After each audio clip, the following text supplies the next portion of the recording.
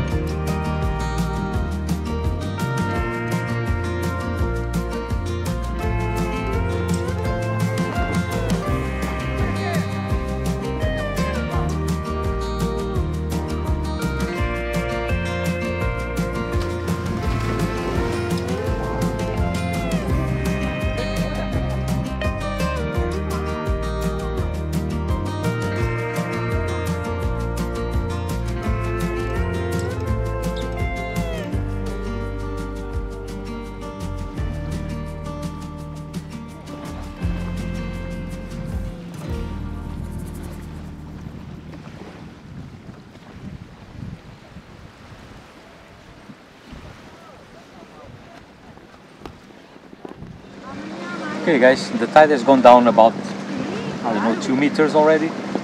All these other boats are staying here for the night as well, so I won't be on my own, which means there will be plenty of barbecues around. And the wind is going down slightly. It has rotated from west to southwest. I'm gonna wait to see where it ends up before I put up the shelter. I got a really small tarp, and it's a lightweight tarp I use for my hiking, but that should be enough of a shelter for the night. Have I told you before that I love the lazy jacks? I have cleaned the boat already. It's all organized. I've got my backpacks in there, my cameras, all my gear, and I have no problems whatsoever with the sail. And it's not flapping, and it's not going all over the place. Brilliant. All with 2 pieces of string. That's all there is. No fixings. I've got no blocks. Nothing. I've got 2 pieces of string and the shackle at the top of the mast.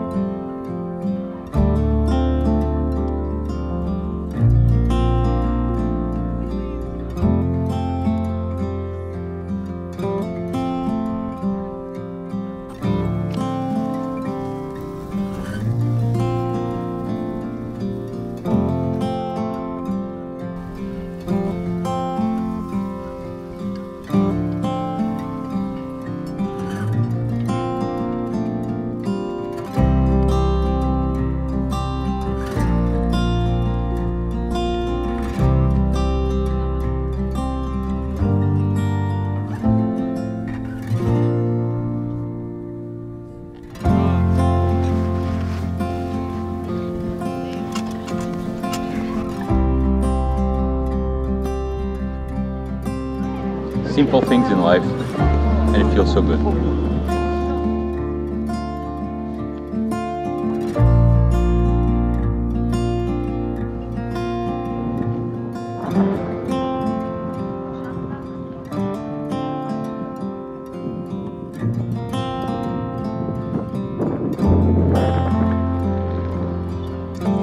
.9, it's dark already. I think I might have an early night.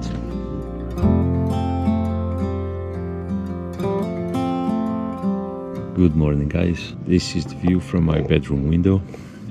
We had a really sunny day yesterday, 40 degrees, but today, well, I don't think we're gonna have anything even close to that.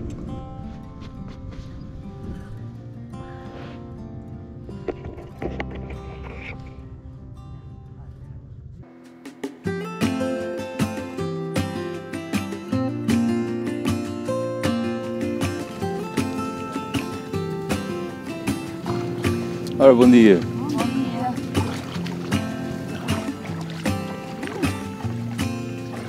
All these blocks here were part of warehouses, because on this island they used to have fish farms, and they used to make salt as well.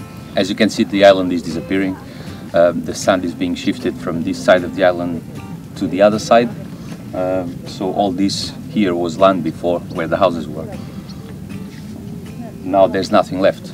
I can still remember when I was a kid, spending a few nights inside what was left of the houses, no roof anymore, but we would do fire around the corner and stay the night and, you know, do what you do when you're with friends.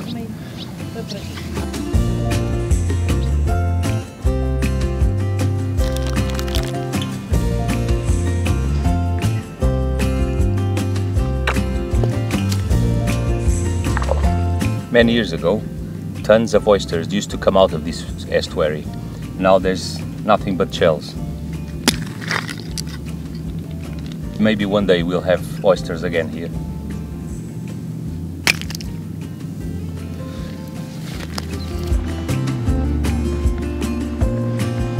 And foragers over there.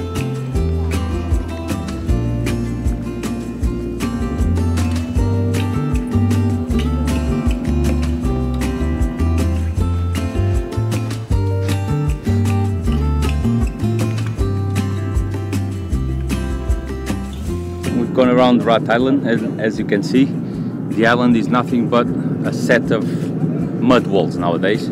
So on high tide it all fills up with water, and all that's left are these mud walls with, I don't know what you call these bushes or marshes or whatever.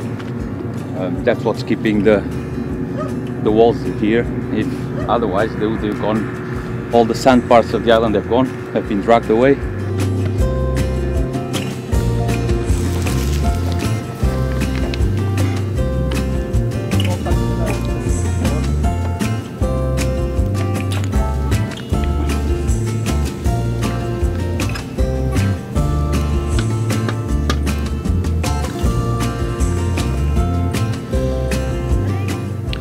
That's a good 8 pounds of jellyfish. When Forager hits it with the dagger board, I can feel every one of them.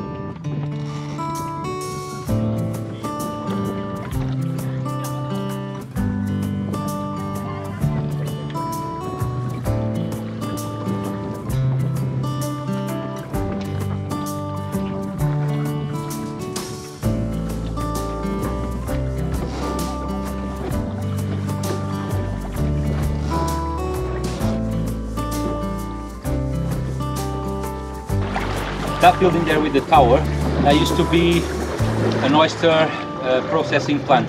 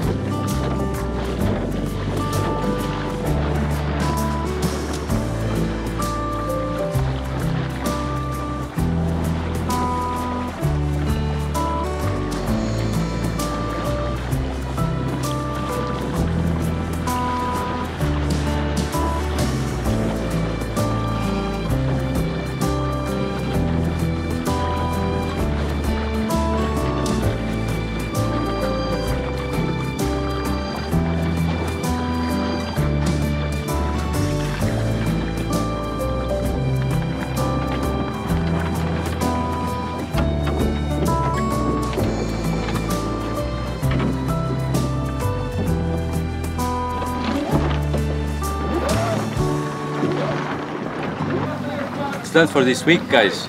I spent a nice day or 2 days in Brat Island, and that's exactly why I built Forager. I will go back to the island soon,